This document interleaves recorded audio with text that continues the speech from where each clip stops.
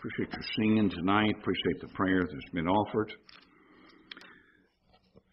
Lord willing, I'd like to return to Romans chapter 13. Romans chapter 13.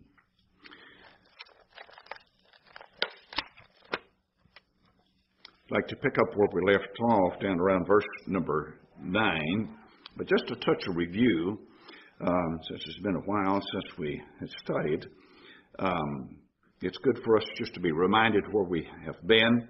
Tonight, when we do pick it up in verse number 9, the Apostle Paul spends a good bit of time talking about loving one another,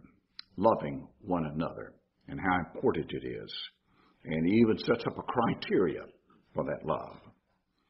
But just a bit of review. In chapter 13, the Apostle Paul instructs the children of God to obey civil authorities.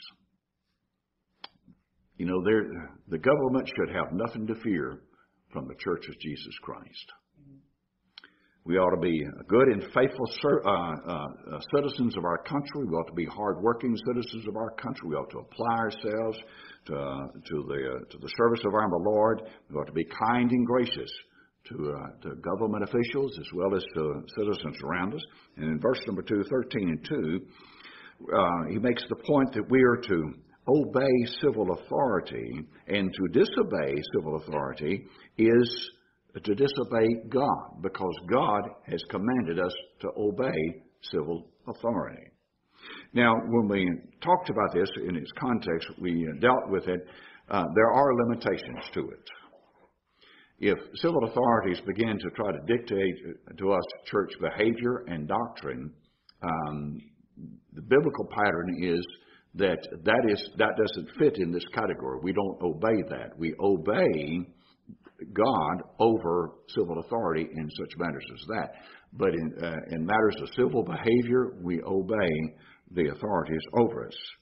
And then he makes the point in verses 3 and 4 that civil authorities are not a terror to faithful children of God, but they are to evildoers.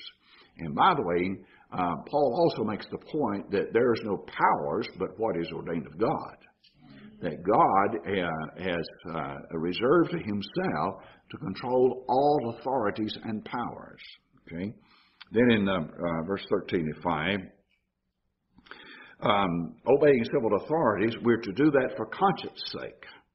The word conscience has to do with the knowledge that God gives us of Him and of His Word and the love of God and those kind of things. And so our behavior in the service of God is dictated by our spiritual conscience, the love that God has given to us. And so we do it because we love. Jesus Christ said it this way, John 14:15. He says, if you love me, keep my commandments. That is, considering that you love me, you obey me to demonstrate to me that you love me. Then in verses 6 and 7, we're to support the civil authorities, which includes paying taxes and various tributes and those kind of things, that we ought to do that without hesitation. Then verse number 8, he tells us to owe no man anything, which means pay your debts. If you have a debt, pay it. And I remember from my childhood that most often contracts were sealed with a handshake.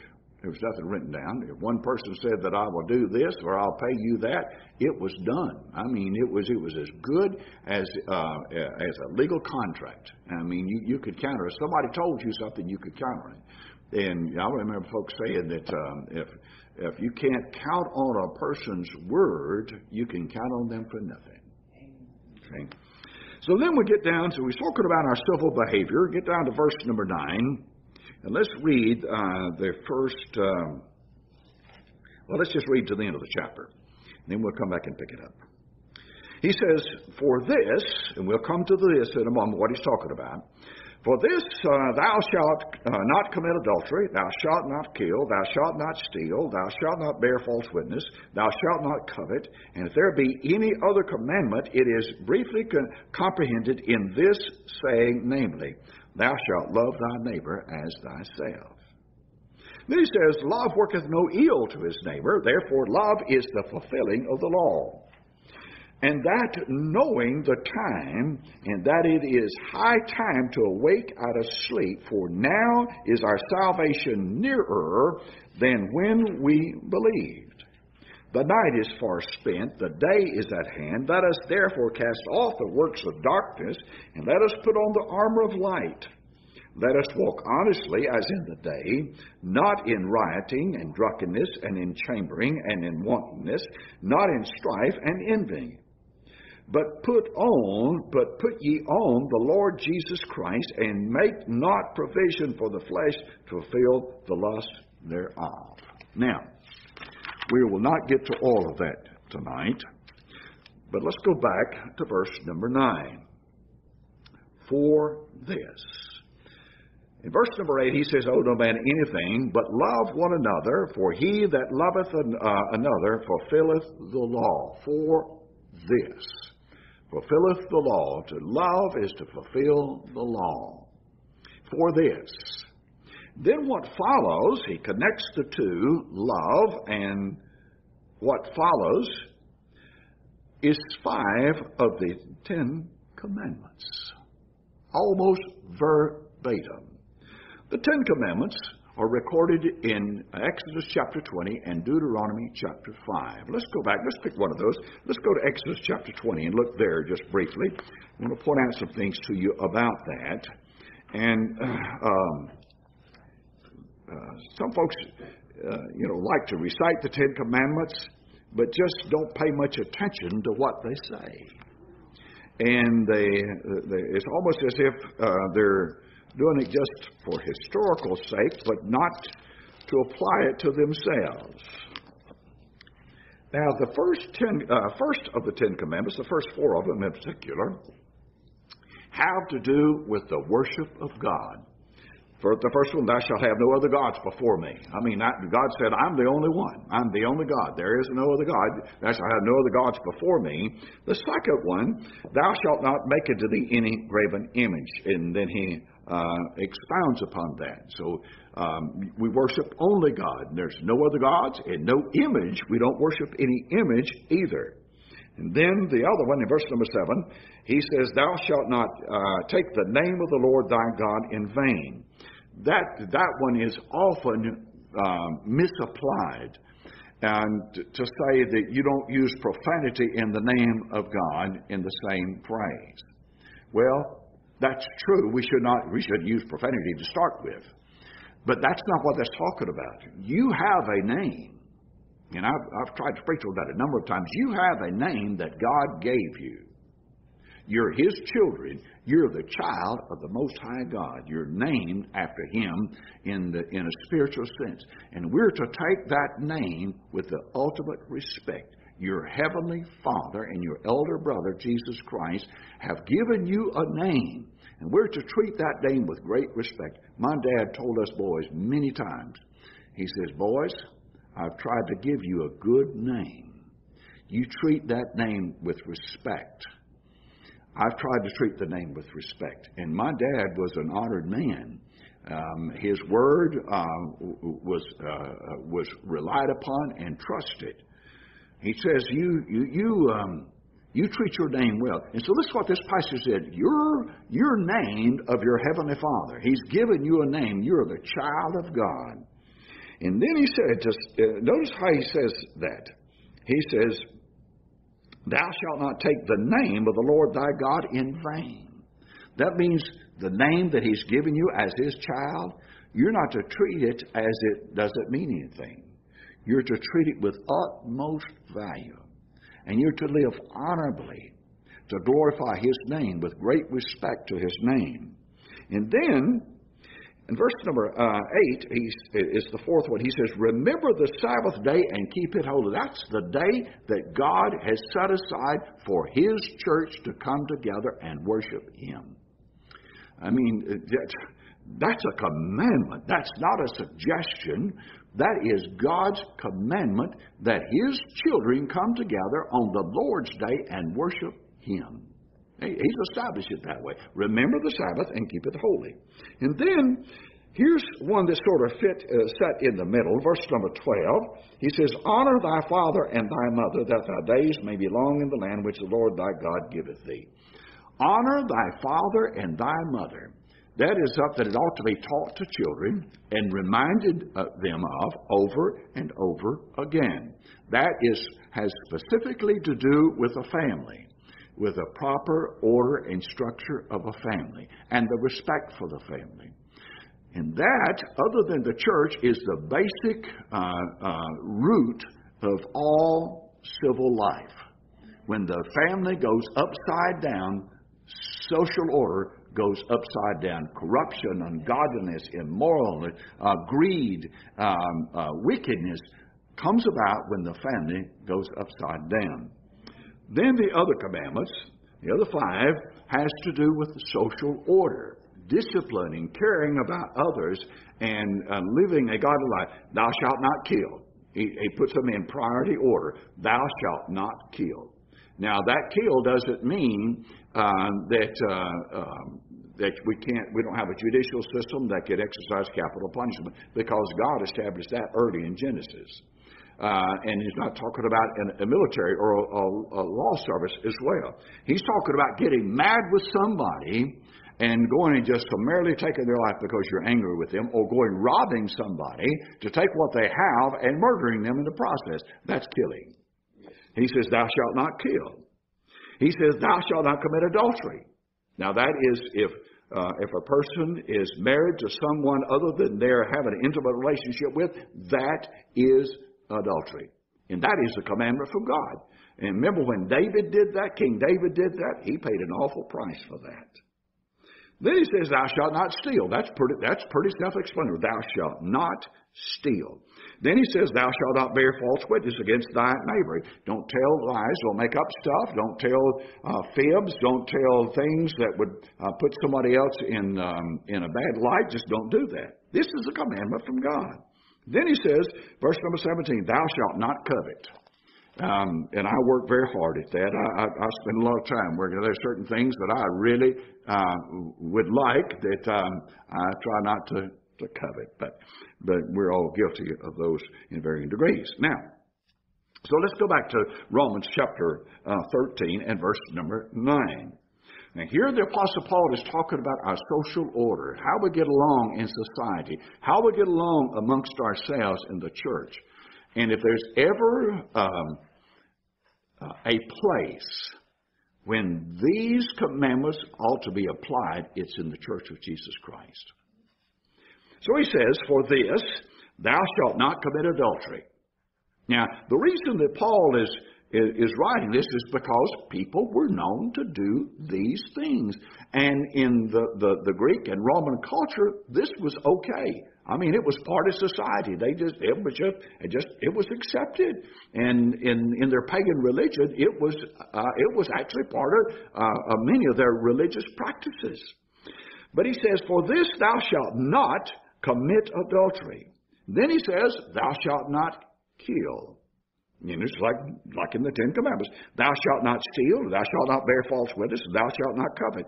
For if there be any other commandment, it is briefly comprehended in this saying, namely, thou shalt love thy neighbor as thyself. The point of that is, if you love your neighbor, you're not going to commit adultery.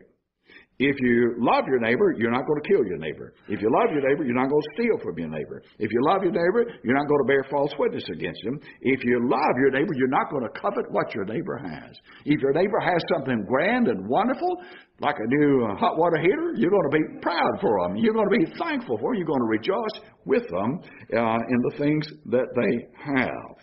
Now, loving your neighbor is not a new thing. And I gave you the passage there, and you could look it up, but I printed it out for you to make it easy. Leviticus chapter 9 and verse number 18. There's a distinction here that Paul takes. He takes Old Testament teaching and he goes a bit farther. He tells us to love our neighbor, and then he goes on to tell us, as the Lord has loved us, which is goes a step farther than the Old Testament teaching did. Leviticus 19 and 18, Moses records it. He says, "Thou shalt not avenge nor bear any grudge against the children of thy people, but thou shalt love thy neighbor as thyself." That means,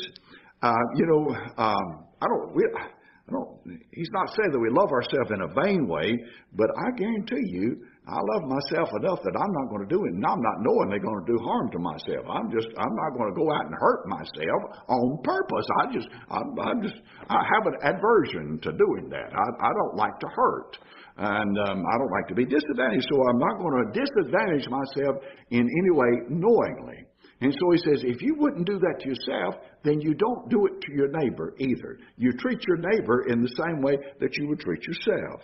And then God punctuates that. He says, I told you this, and I am the Lord. This is from the Lord, a message from God. And then in verse 34 of Leviticus 19, he says this, "But the stranger that dwelleth with thee, with you, shall be unto you as one born among you, and thou shalt love him as thyself, for ye were strangers in the land of Egypt. I am the Lord your God." Not only are we to treat our own folks, but if somebody comes among us, we're to love them and encourage them and speak well of them as well as we do each other. We're to express love to them. And notice again, he says, "as thyself."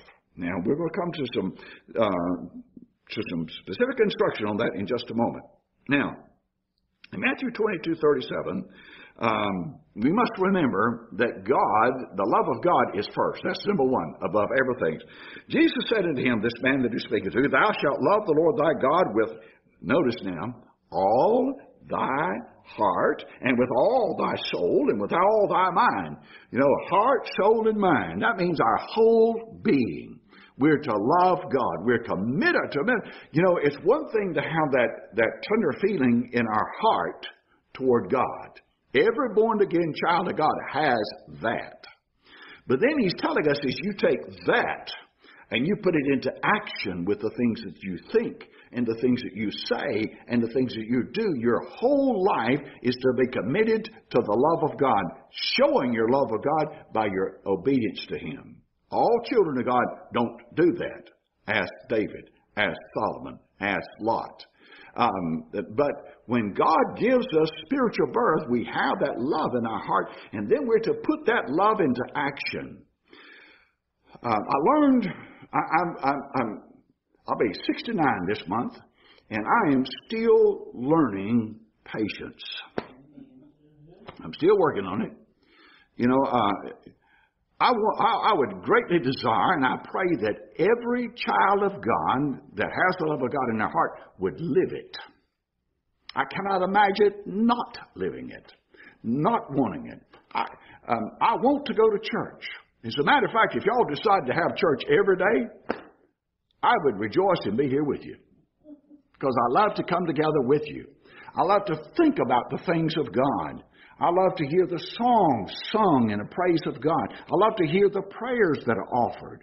I love to see your faces. I love the experience of God in church. And I can't imagine not doing that. And then those who obviously love the Lord, you'd think, my goodness, you just need to show it a little better.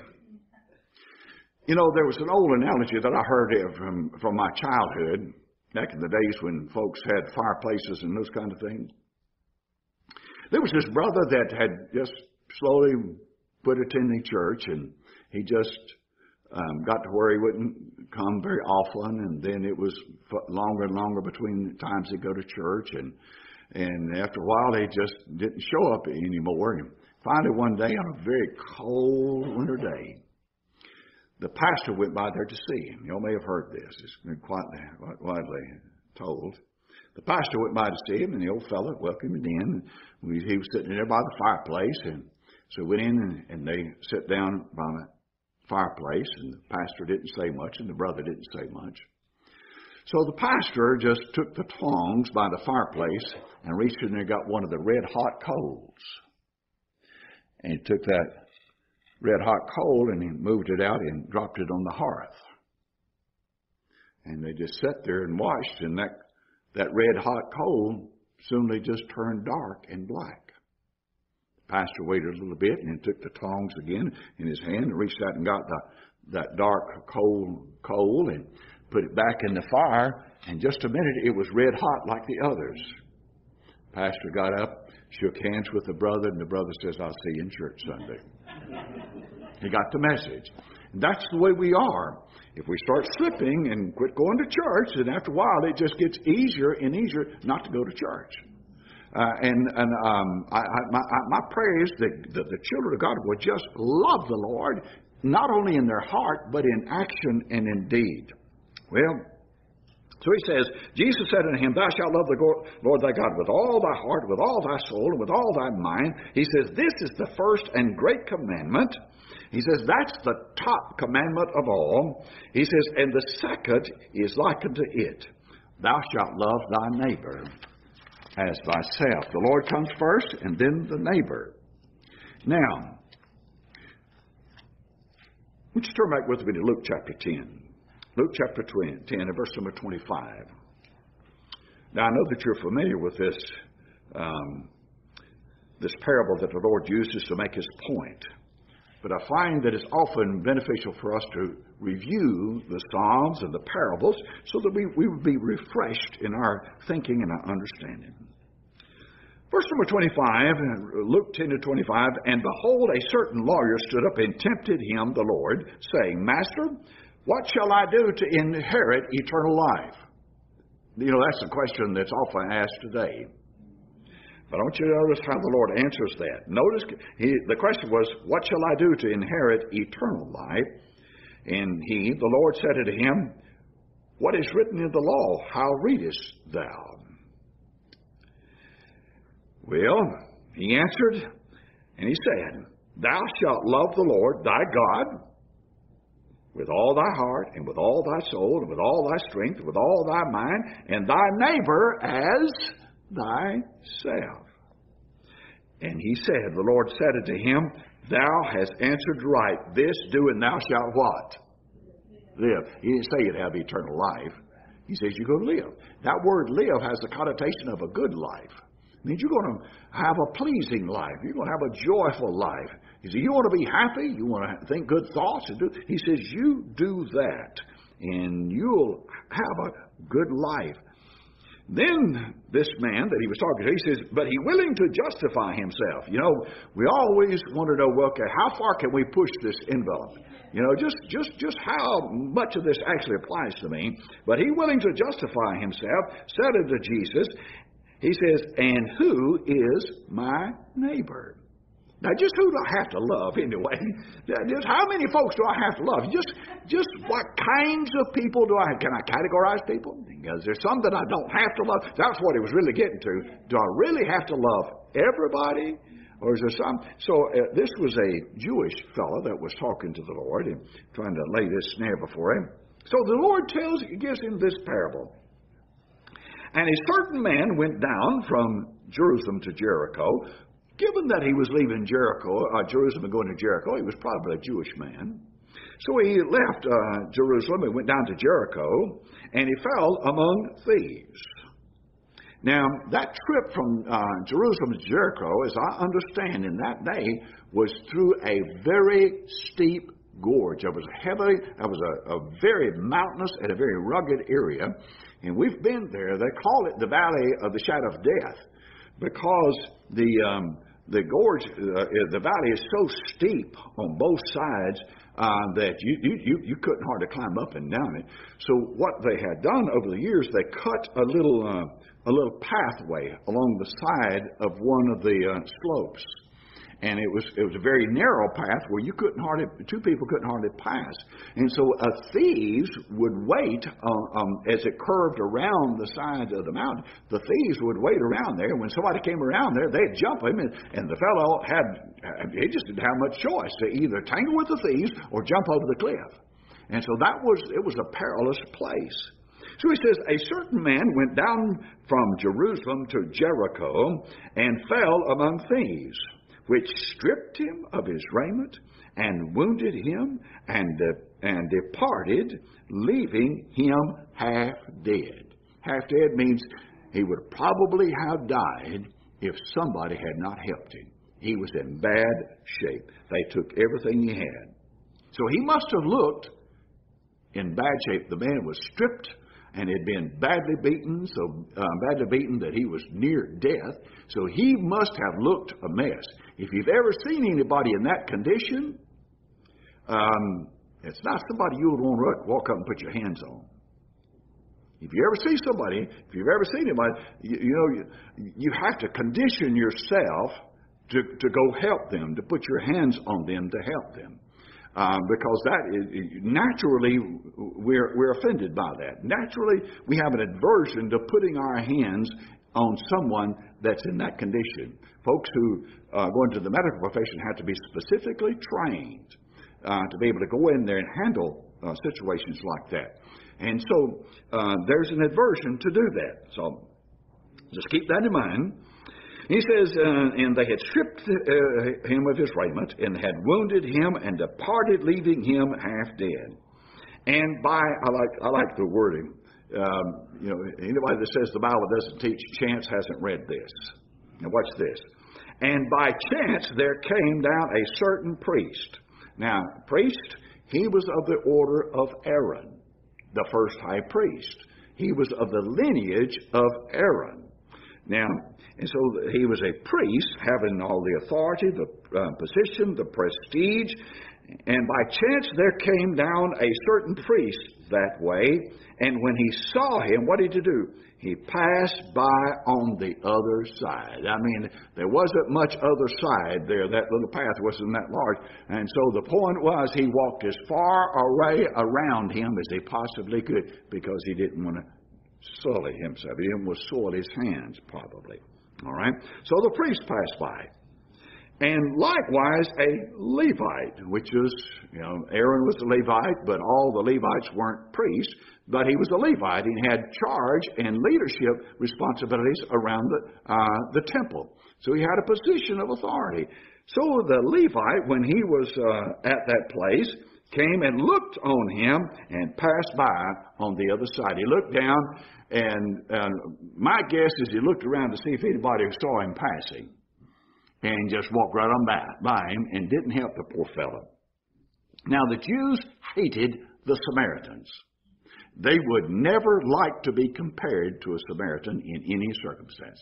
I mean, there was great animus between the Samaritans and the Jews. But after the priest passed by, the Levite passed by, but a certain Samaritan, as he journeyed, came where he was, and when he saw him, he had what? Compassion on him. I mean, this man that the Jews hated so severely, he had compassion upon him and wanted to help him. Now, compassion is born out of love. And he went to him and bound up his wounds. That means he put his hands upon this bloodied man that was in bad shape. He had such compassion and love for him that he put his hands on him and bound up his wounds, pouring in oil and wine, and which oil was to soothe, and the wine was to kill the germs and that sort of thing, to cleanse it.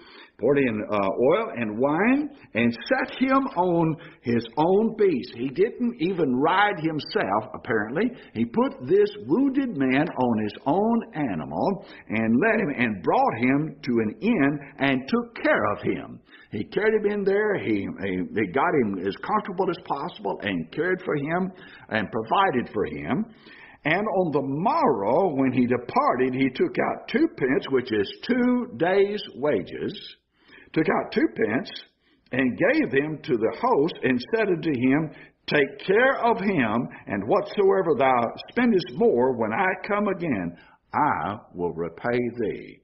Now, the Lord has just told this man, this Jewish man, these things. And then he says in verse number 36, Which now of these 3, the priest, the Levite, or the Samaritan, which now of these 3 thinkest thou was neighbor unto him that fell among the thieves?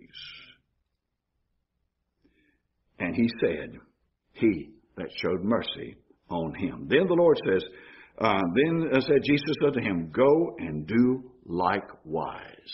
He says, you love your neighbor. Who is my neighbor? My neighbor is anyone who is in need. My neighbor is anyone who is in distress. My neighbor is anyone that comes into my path. And we have a tendency to choose very carefully those that we show compassion to. That is our human nature. But the Lord uses the example. Now, by the way, more than likely that Samaritan had no clue who that man was. More than likely had never seen him before. Didn't know whether he was a crook or whether he may have even been a Levite himself. Nobody knows. But the point is that the folks that these Jews thought were nobodies showed more compassion than they did. So the message to us is that we're to be compassionate, we're to be loving, and we're to love others even as we love ourselves. Now, on your outline, John 13:34, Jesus Christ gives his apostles, thus us, a new commandment. A new commandment. Now, up to this point, it is love thy neighbor as thyself. So in John 13:34, the Lord, by the way, you remember John 13? What was happening in John chapter 13? They were washing one another's feet. The Lord had just administered the last valid Passover and the first Passover, and he just washed the disciples' feet, and then he began to teach them. He says, a new commandment I give unto thee, that ye love one another. Here's the advanced criteria. You love one another as I have loved you, that you also love one another. So how much does Jesus Christ love you?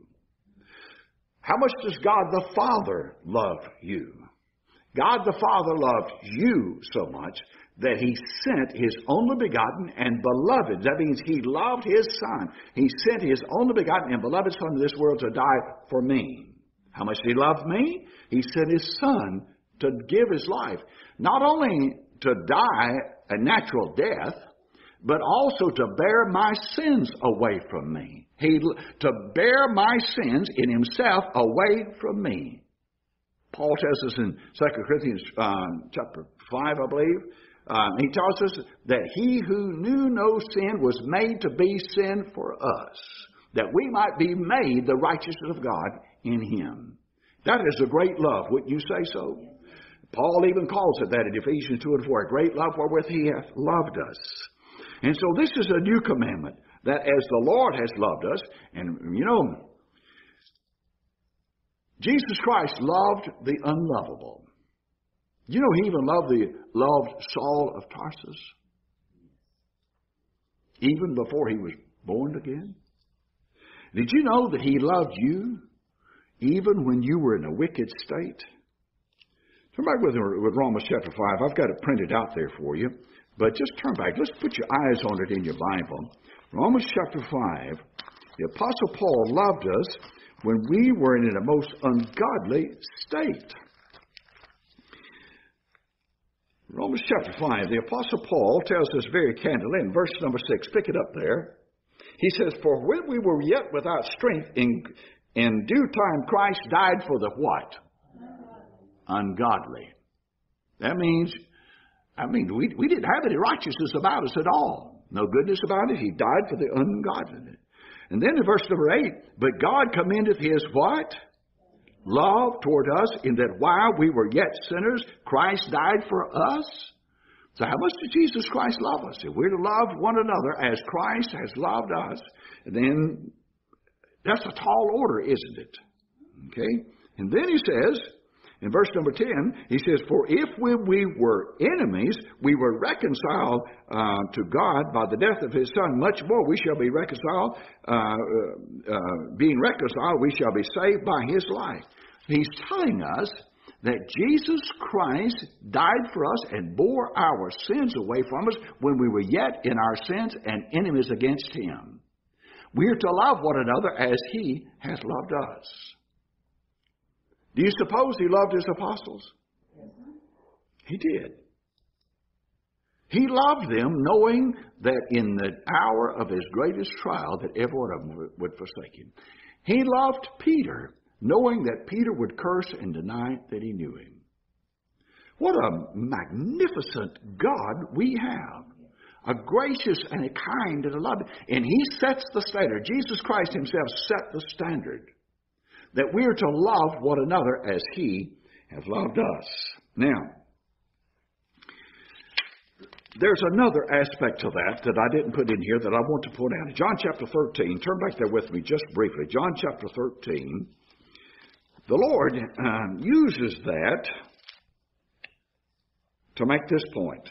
Let's read verse 34 right out of John chapter 13. A new commandment I give unto thee, that ye love one another as I have loved you, that ye also love one another. By this shall all men know, by this love, as you're loving each other as I have loved us, by this shall all men know that ye are my what? Disciples, if ye have love one to another. Now, there's nothing more attractive than love. When you come in upon a group of people that love one another, they're showing love to one another, a child of God with the love of God in their heart is naturally attracted to that love and drawn to it. Even before there's a good understanding of doctrine and practice, that love is. Matter of fact, the Lord told those in the Old Testament, he says, with loving kindness have I what? Drawn thee.